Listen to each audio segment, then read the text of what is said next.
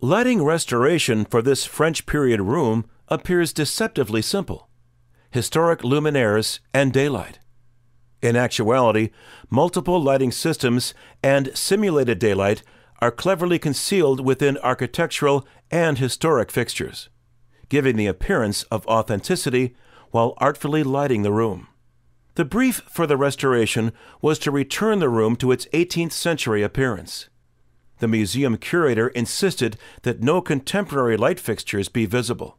Fiber optic spotlights are hidden in the chandelier.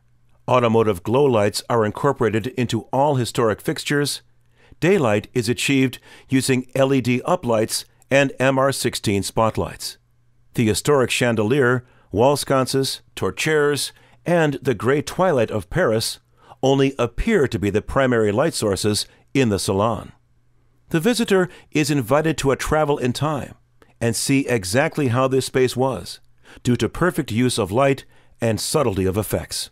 Historic fixtures were rewired and retrofitted with 7-watt wax faux candles.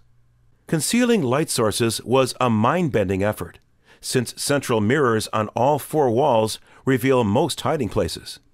The invisible integration of fiber optics and LED sources is impressive and presents a high technical achievement, another judge shared.